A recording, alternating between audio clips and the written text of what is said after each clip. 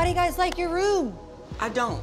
You don't? The drugs, the cocaine, the heroin. The drugs, That's the why cocaine, she was unable to raise me? Yeah. That's not true. We have the quote in the paper that you said that, Chad. I don't like that at all. When anything challenges her in any way, she's going to, as she always says, she's gonna shoot straight. First of all, I never used hard drugs, so I don't appreciate that.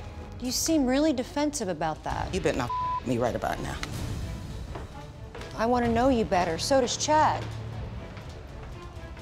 Is that what happens when you try to get to know her? Now you see? That's why I brought her here. Because when she shuts down and says you or whoever else, you know, I just need her to meet me halfway or I just exit. You sure you want to push those buttons? I hope this bitch don't come down here with me. Not tonight, lady. Oh, I'm sorry, but you're here for your son? It's not about the doctor.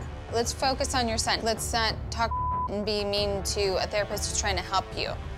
I want to understand, Paula. You're not supposed to. Is that what you say to Chad? It's not your business what I say to Chad. It's my business because you're here. I kept running from her because I didn't want to give her the business. I took that quote from an interview Chad did with a newspaper. Don't come from me. She always talks about how well she can talk and communicate. Don't come from But she had a shutdown. It's called a meltdown. You get what you give. And she loses it all. If you keep shutting down, Paula, you're never going to get closer to your son. You ain't seen shut down yet.